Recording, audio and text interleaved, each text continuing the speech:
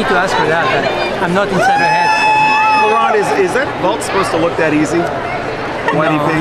No, it's not normal. She's not normal. Is that? I mean, I know she's doing it in training. How is that compared to what you see in the gym? Well, she makes it in training good. So she's one of the rare gymnasts that go to meet and does it even better under pressure. If she's very ready, you're gonna see at meet she explodes and she's awesome. If she's not ready, you can see she try hard but she struggles a little bit. So that's all she practices at home. It's not as big. This is why sometimes the landing are a little bit too high or too over rotate. But she learns every meet. She learns. Jordan looked really good from Classic. What did you went through your head when she almost didn't make that connection on bars with her fingertips? And what has she done between Classic and now? She worked hard to get ready for this meet pretty much, and she still has a long way to go, I think, but she's gonna get there. She works hard. So.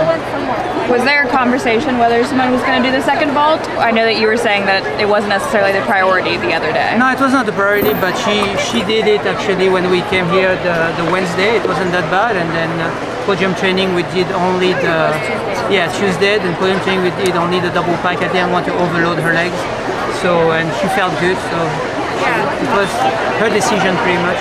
Yeah, you guys, we have our athletes as well. So.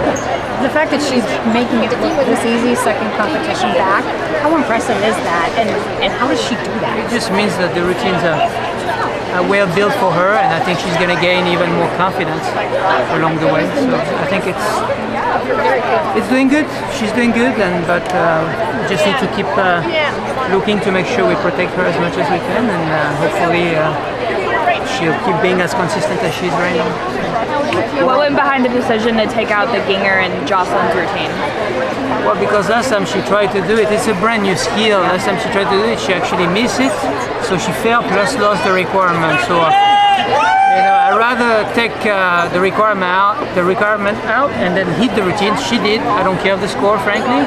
And again, I thought floor was a little bit too low for Jocelyn because internationally she scored 13.8 with this kind of routine.